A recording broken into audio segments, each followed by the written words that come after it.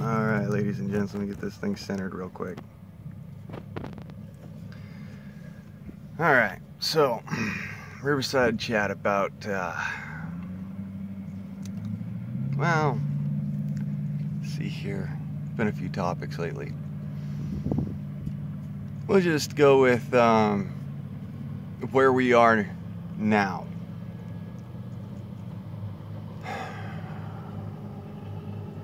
Well, looking at California, because it is an indicator state, just like anyone else when it comes down to the economy, we all look to California as far as that's concerned. Can't say I've seen a whole lot of commerce been going right and proper, in grocery stores, yeah, but it's all big box stores and stuff. Ain't really been whole lot of the mom and pop shops lately, and I'm even guilty of this. I'm not proud of it, but the reality is that mom and pop shops can't sell things for the same price that the big box store can, and it's totally destroyed our economy. When the economy tends to go south in any situation, well, you can normally tell first by mom and pop shops when they go down, and lately, especially here in Blythe, it's a small town, down here on the California, Arizona and Mexico border. We're just north of Yuma, about 30 minutes. Anyways, the problem that I've been seeing is a lot of these mom and pop shops have been dying off. It just close for business, left and right. Even some of the smaller general stores are starting to go, and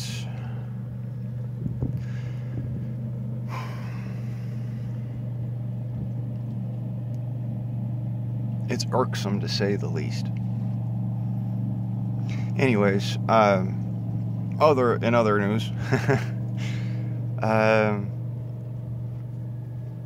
I gotta say, folks being as they are in Washington, they're not brave enough to get up off their asses and come down here and actually see what's going on. The reality of the situation is there's so much traffic, you can't be sure.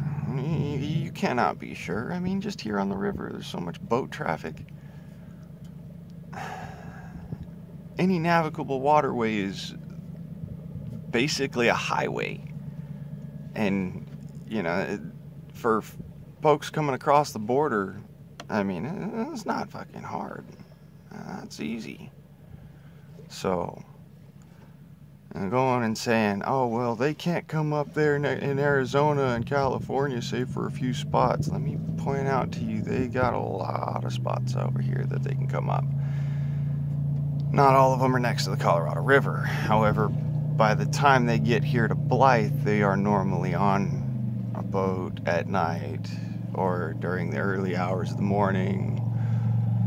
Sometimes during the midday or late afternoon when there's more traffic. And you can definitely tell that these folks are not from in town. You can tell they're not from even, you can just tell by the way that they present themselves in public. Don't get me wrong, I'm known for walking around with a big old bushy beard. I'm known for walking around with ratty ass clothing. But I'm talking about you're going around in the clothes that present you as obviously a gangbanger or obviously from a specific background. And, in America, if you pull that shit, you're likely to get your ass fucking basically torn a new one by the police or by Border Patrol or by whoever. And you're just putting yourself in this situation, all right? So, I'm not saying don't wear what you want to wear. I'm just saying think about it before you go out in public, you know? Public's a different place than in your own home. And when you go out in public, you should be somewhat presentable, all right? When I say somewhat presentable, I mean you have an honest and open demeanor and be as helpful as you can be and as kind as you can be to people, you know, courtesy. It is not something that is just useless. It has its place. Use courtesy, because courtesy goes a long ways. Let me put it this way. My dad used to say something about the more ass you kiss, the more lives you can save. It was something about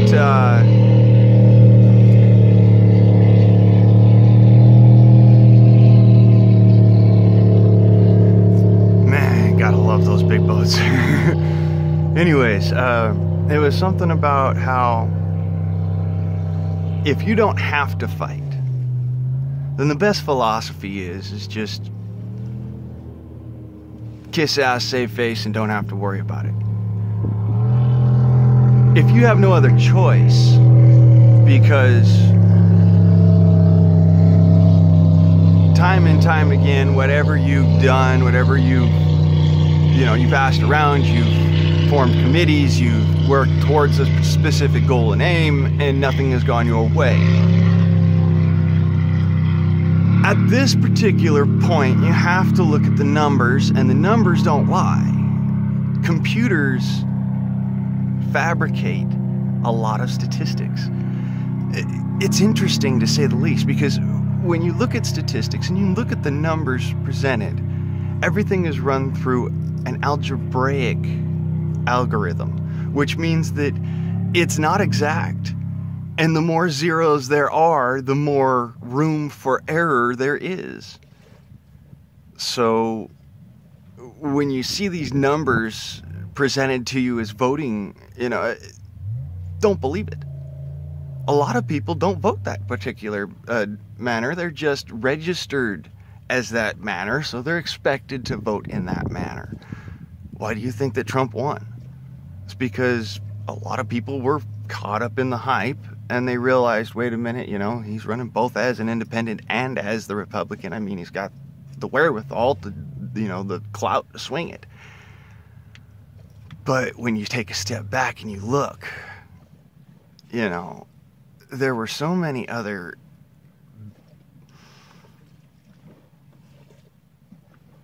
more appropriate candidates. And I'm not talking Democrat or Republican here, God. And even, though it's my particular political leaning is to be independent, I'm sorry to say this, 100%, the independents should have won. And in specific, I'm not talking about, just the candidates which I stood for. I'm talking about candidates that had, just way better messages. Their names were on the ballot. They were all there and presented, and it's like they didn't exist. How can you explain that? I can explain it in one simple format. Your vote doesn't mean shit. Welcome to the 21st century, bruh. The computer is almighty. Your vote doesn't mean a freaking thing. And the scariest bit of it all,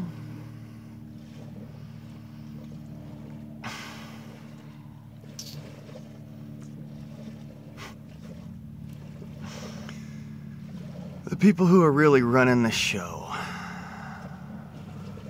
how do you justify destruction of a nation, of its resolve, of its character, of its sustenance? How do you push yourself to that extreme? Well, it's pretty simple. you fall for the bullshit. And I don't care what YouTube does with this video, particularly. I know at some point in time it will get around and folks are going to see it and they're going to understand. Your vote doesn't mean a fucking thing. I'm sad. It hurts. I'm an American, born, bred. I literally bleed green, you know, as far as it's concerned. You know how police bleed blue, freaking firefighters bleed red. I bleed green. My granddad was Navy. My second cousins are Navy and Marines and Army, and both my sisters are looking to be Navy. One of them is. And salute to you, Navy personnel who are out there serving right now. You put your lives on the line in places where you shouldn't have to be. And I respect you for that.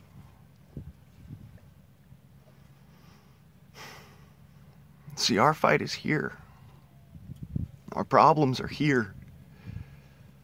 They're not in some godforsaken land somewhere. I hate that I have to say it that way, but it's true. You look at the reality of the situation, and our global stretching economy, our global stretching nation, I mean,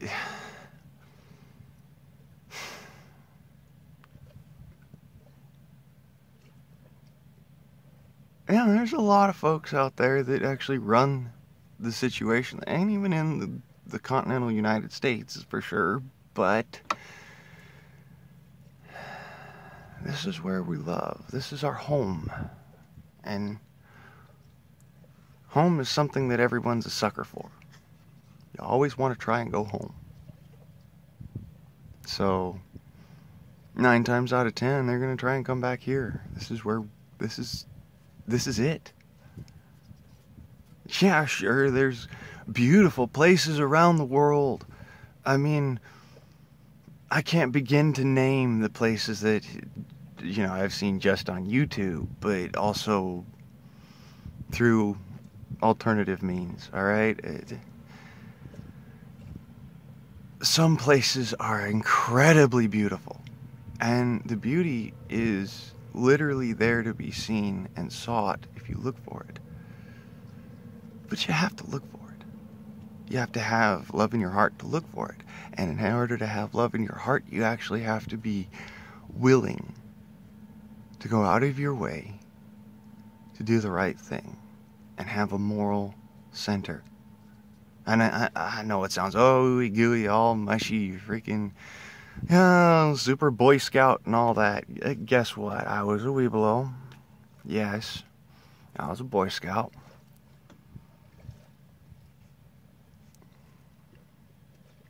Some of the best times of my life, that gave me a foundation to build upon, because my dad wasn't always around, but he knew who to go to gain that knowledge and that foundation. Still, him being around at times gave me other skills that the Boy Scouts never gave me. So, it's... My life has been a beautiful journey. One that I respectively love and hate at the same time. Probably because some of the things I've had to do, some of the people I've had to wrong or mislead or cause ill or even harm physically, and I guess I will fess to any situation said person is present. I own up to my shit, as I think we all should. If you ain't willing to take your lumps, don't freaking go and steal out the cookie jar.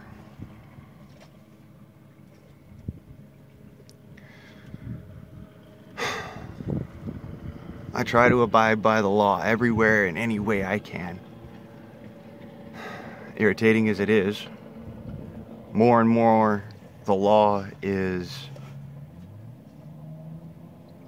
contextually unconstitutional in its entire format and any formulation, and its very resolve or reason in some instances. Some instances can be misconstrued as being treasonous because of their blatant disregard for the specific language within the Constitution and the amendments thereof. The Bill of Rights is specific on its meanings, and those of us who know both the Bill of Rights and the amendments understand what the amendments mean, because we read the Bill of Rights, because we understand the Federalist Papers, and because we understand our history. It's very important to understand your history. If you don't, you can never understand what those words really mean. And I don't give a shit what you think about legalese this and law that.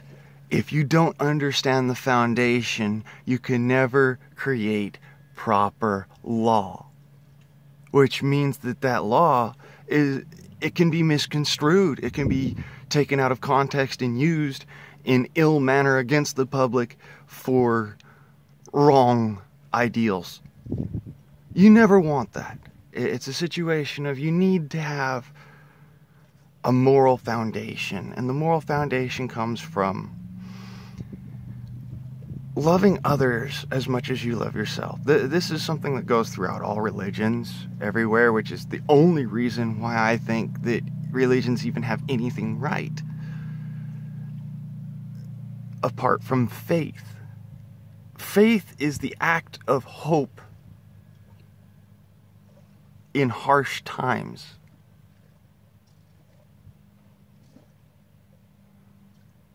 It has nothing to do with your religion or your creator. It has to do with the act of hope. You are hoping things are going to get better. You are hoping, even if it's between you and God, you are hoping that things get better. Because that's what we want as people, is things to become better, to become more of an ease. Unfortunately, many things do exist in that resolve, like idle hands are the devil's workshop. No responsibilities can be misconstrued as irresponsibility.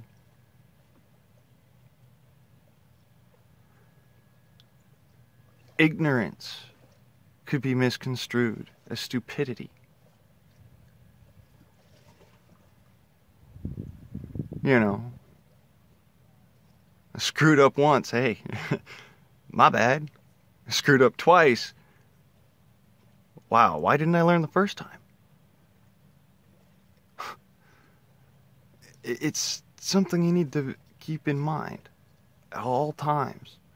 Why didn't I learn the first time? Well, I wasn't paying attention to this, that, or the other.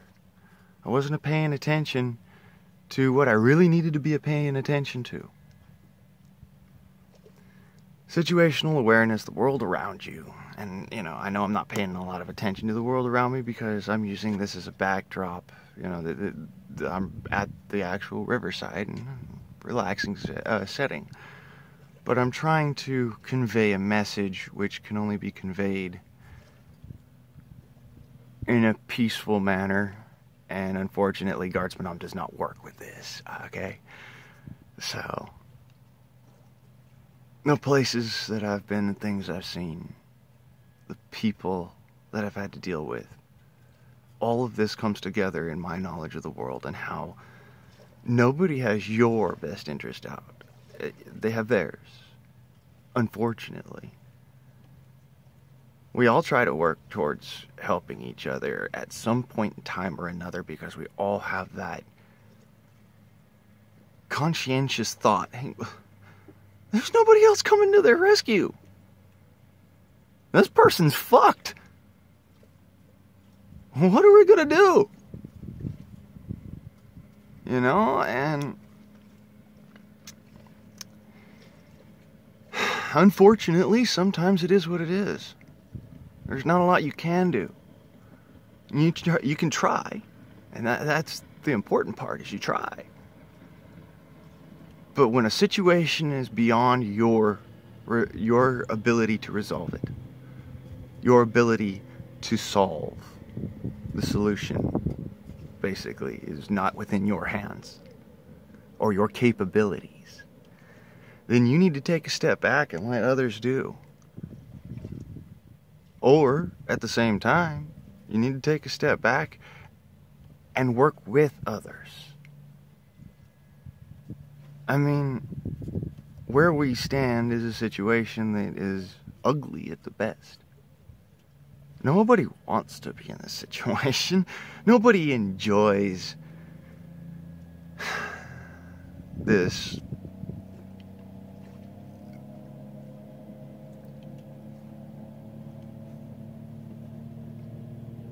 partisan conflict between all the states, between even people within the states.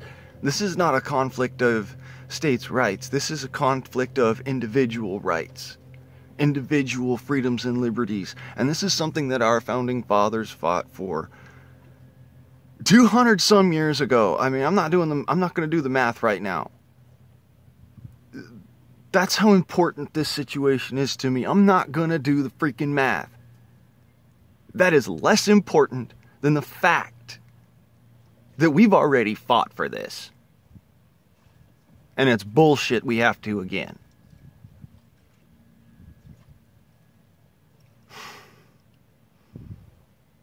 I mean, think about this.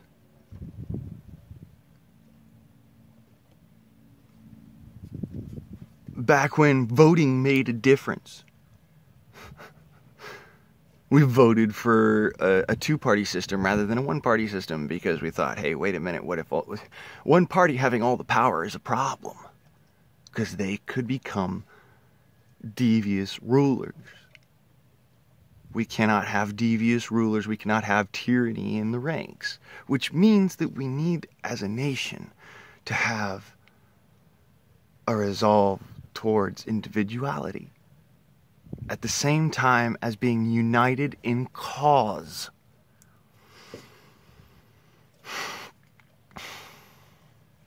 I got a dry throat. I'm trying to do this all in one take, so pardon me, all right? United under one main cause. What does that mean to you?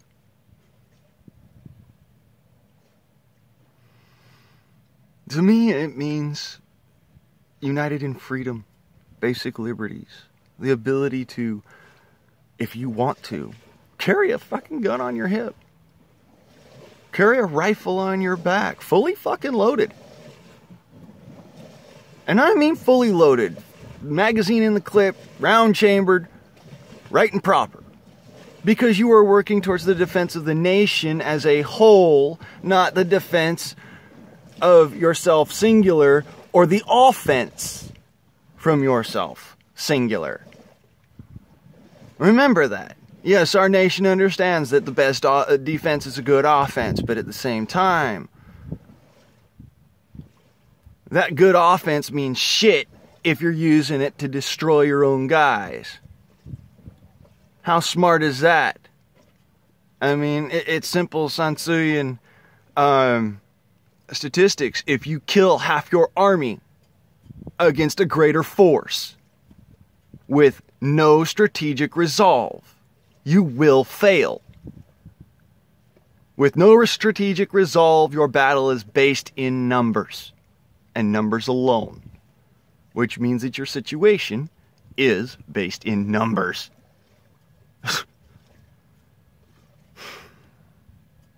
Evidence of this? Y'all with the black hoodies know what I'm talking about. I'm sorry, but you put yourselves out there. You're a bunch of jackasses and you know it.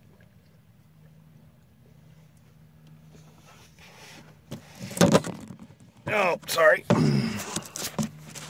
My bad. No tripod. And yeah, it's a cell phone. So anyways, yeah, if you're going to put yourself out there, expect to be joked about. And if you swing at me, expect to get your ass knocked the fuck out. I ain't playing. That's a dead serious reality.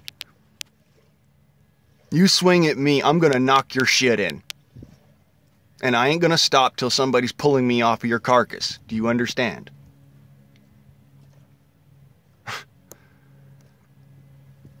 You cannot, for the life of you as a young adult, understand the difference between being hurt and being hurt really bad. Not unless you've actually had experience in that. And the ones who have had experience in that, I'm going to tell you, most of them are conservatives, and the vast majority of those conservatives consider themselves independent conservatives. Okay? Not Republican conservatives. They want individuality at the same time as they want unity. Because that is our nation. That is what we are built after. The unity of individuals after a common cause. And communism is not a fucking common cause. That is a defunct form of government that does not work, and we've seen it. And before you say, but China... China is communist capitalist. Okay? Don't say, oh, but China, and think that you're fucking coming across as intelligent. China is communist capitalist, which means that there is a ruling party, an even dictation wage amongst the lower class, not the upper echelon, all right? And this is why it's so fucking retarded that you guys say this. I mean, it's almost exactly mirrored off the American independent republic. The only difference is that it is wholly and completely communist by its very enunciation as communist. But beyond that, okay, we're saying it is literally America backwards. I hate that it's come to this, but that is what this is. China is America backwards. It is communist capitalist. They run off of an economic society based on consumerism and forced slave labor. And when I say forced slave labor, I mean, if you don't work, you don't eat. And if you work, you still may not eat. Unless you work really hard to the point where you drop from working. So, just so you know, that's how China is. And if you fucktards think you want that here, guess what? There's a place you could go that they will take you. They will really take you in, and they will put your ass in a prison camp just to discern that you are not actually against their regime, and then they will take you in as communist capitalist and put your ass in a fucking labor camp. And if you think I'm lying, go right ahead. It's all you. I can't stand stupid. Y'all are just, you know, as far as that goes, I cannot rant on Antifa enough. And anyone who stands with those dumbasses, I mean, what are you standing for? Hypocrisy. It knows no bounds, brother. So, just simmer down on that shit, alright? I mean, your butts are so covered in horse shit as it is, you don't need to be go stepping in more cattle pies.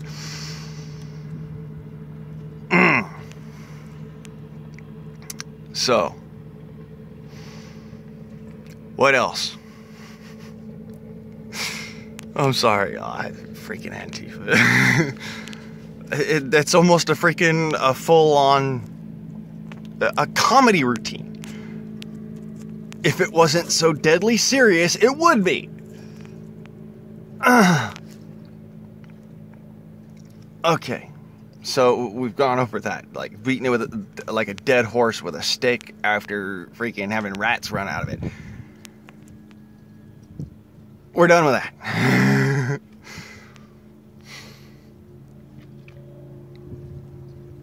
So yeah, the situation in our nation is pretty freaking ass backwards to the way that the Founding Fathers originally presented. And when people say, oh, but the Founding Fathers, don't talk to me like that. Please. You're not endearing yourself. You're making yourself sound like a dumbass. Most of the time, everything that's said about the Founding Fathers is not true. In the militia, we actually have to learn our history on that. Because we have a specific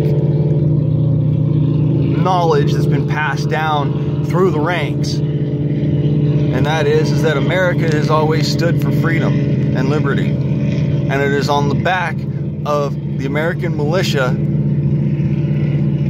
and citizens like you that this even happens. The military, for the last more than 100 years, has been in the interest alternative. Yeah, we fought on the same battle lines back in the day. Great. Awesome.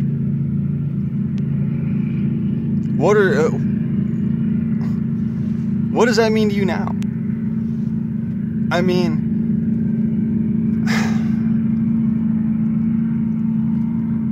officers of the law, federal agents,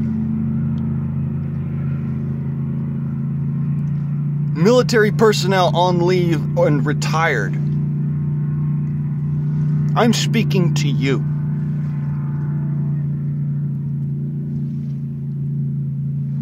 Citizens with specific training. Hunters, outdoorsmen, trackers, sharpshooters, Olympic sharpshooters. I'm talking to you. Get it in your heads. This is the situation. We're up shit's creek and we just lost the paddle out the back of the boat. And it's drifting away with the current, bud.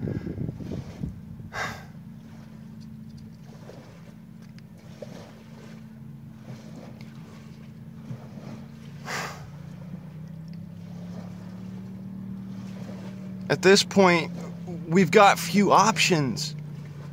I hate that idea. At any point where we have few options, where our options are depleted,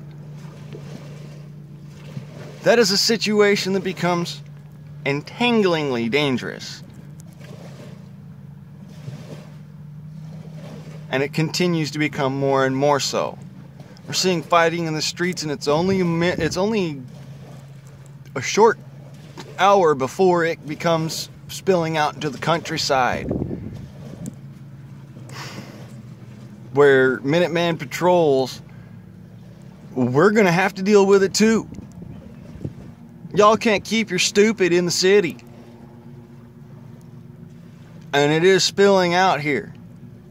You know, and I have to ask, where's your form of responsibility?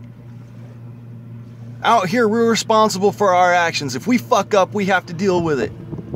Everything we do gets filed in a damn report. And I mean everything.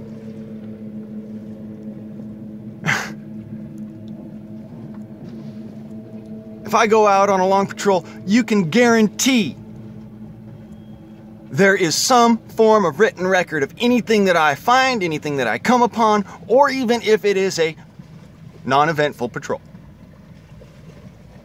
That is the situation that we are now facing. As American citizens, you need to be on this point.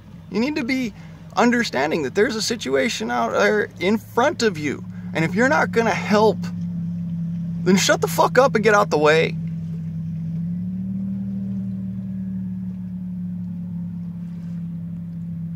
We don't have very long before we don't have, we hit the point of no return.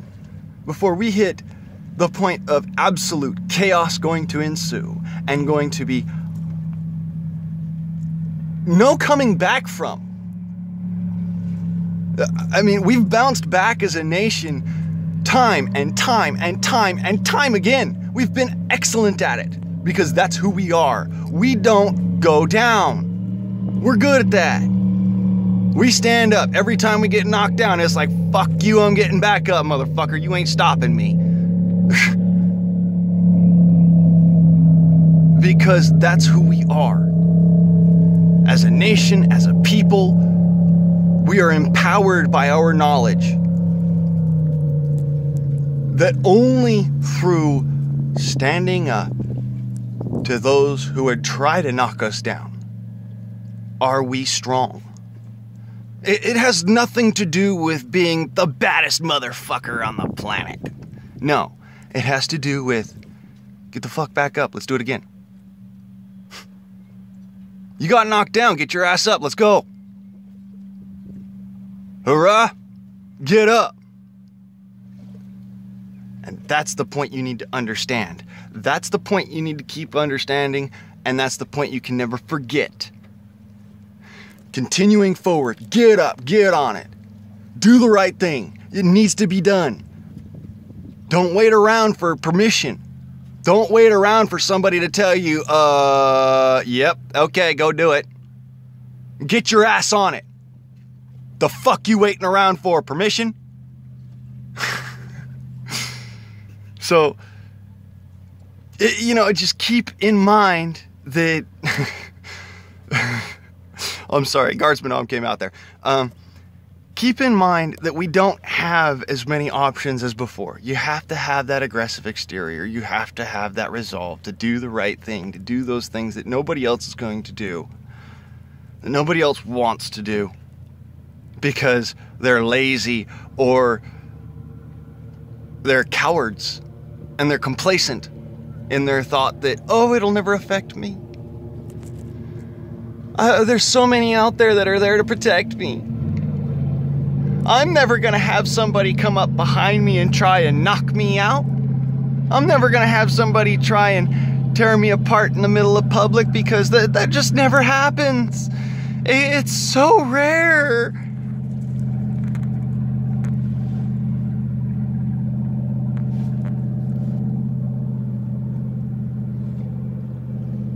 Enough of the fucking melodrama. Grow the fuck up.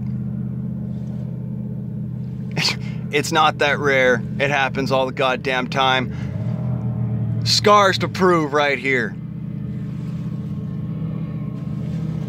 Scars to prove right here. You can see my nose is crooked. The reality of the situation is that's all from having to fight for my life. Not because I like fighting, not because I enjoy Kung Fu and having to beat somebody's ass. I practice Kung Fu so I don't have to fight. So that I don't have to get out there and knock somebody's ass out. I practice Kung Fu so that I have enough self-respect that I don't want to fight this person. And until they attempt to strike first, I'm not going to move. But when I move, I'm going to move so fast that it's going to make people scared of me. Because the situation is, I don't have the same amount of time as somebody else. But I can move that fast. This is the reason why I extol people who go out and learn self-defense, who learn how to utilize a firearm, you learn how to do these things Because they need to. Not because they want to. It's not because you want to go and do it that you fucking go do it. I mean, yeah, a lot of folks will be out there and be like, I love shooting guns. So do I. I love shooting guns. That doesn't mean that I love watching people get hurt. That doesn't mean I love having to hurt somebody. That is something that it's far from. I abhor it intensely. I hate the fact that if somebody tries to harm me, I have no choice but to show them that they made a fucking fatal mistake. And in doing so, there is only one outcome from that. Well, maybe two, if I'm lucky. One, I die. Two, I go to jail. And that's the reality of the situation. You don't get no other outcome from that. You either die or you go to jail. If you have to hurt somebody, you go to jail. Even if you're the person who was defending yourself or defending another person, you go to jail. Because they can't be sure. And when I say they, I mean law enforcement. They cannot be sure until they've looked at everything, talked to everyone in the situation, and seen how you react afterwards. How will your demeanor be afterwards? Are you going to feel hurt? Are you going to feel like your country has gone back on you? That's normally what's going to happen. You're going to feel like, hey man, I've been fucked over. Well, the truth is, nobody fucked you over. Law enforcement is trying to help you. It really is, you know. And before you say, oh, you're one of those fucking stupid asses that believe they're out there to help. No, I understand. Sometimes law enforcement officers do not uphold the law. That is not a law enforcement officer. That is a killer in a costume, a creep in a badge. And that is all that is. That is not a police officer. And you police officers know I'm telling the truth, and you probably would say the same yourselves.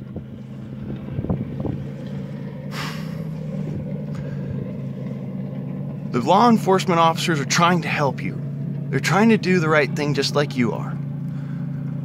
So let them. Work with them. 9 times out of 10, whatever dispute there was, if it was stupid, is going to be hammered out and y'all are going to be fine afterwards. Never be the aggressor. Something I actually learned from karate as a young man. Never be the aggressor. Be the defender. Because as a defender, you can make the right decisions. Your decisions are based on the other person's actions. And the other person's actions dictate yours. Which is why you don't have any how would I say it? Any competent guilt in a situation like that. Because your actions have already been predetermined by the actions of another. Your options are lay there and die or fight back. Not rocket science. Clearly. Not rocket science. Don't lay there and die. Fight back. Hit them. Hit them hard. Hit them again. Hit them again. Hit them again. And never stop until somebody's pulling you off their bloody ass carcass. Because the reality of the situation is you may not survive otherwise. I'm a tough son of a bitch. I've been through it, and I actually almost died. When I say almost died, I was dead for 2.5 minutes on top of the operating table with the surgeon sitting there reaching up into my heart and reaching up into my chest cavity and massaging my heart to get it pumping again. Don't be a fool. If you have to fight, fight back hard. Don't go light at first when you think, oh, you know, he's probably gonna give up. No, he ain't gonna give up. You fuck his ass up. Don't wait around.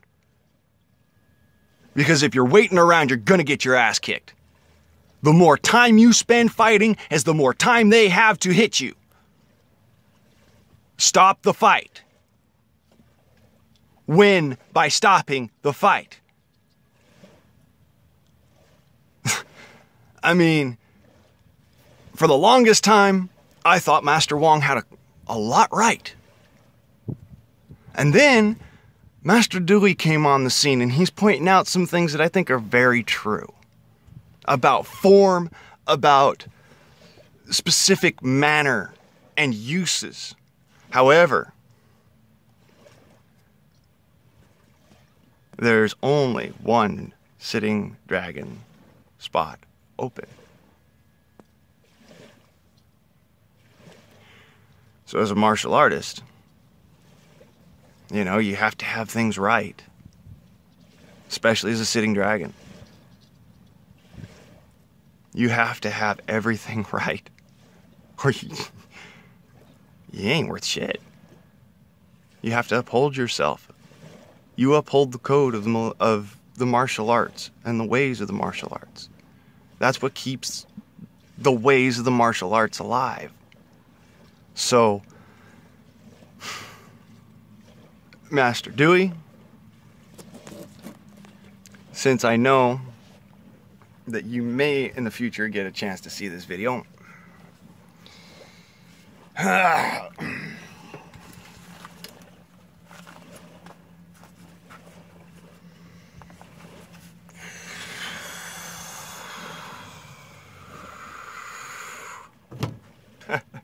shifting sand, I apologize. As one of the 9 sitting dragons, you have my nomination. Come into the fold, sir.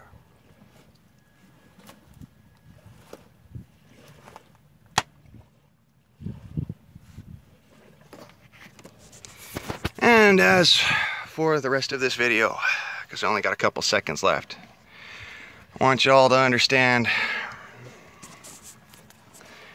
our situation is pretty fucked up.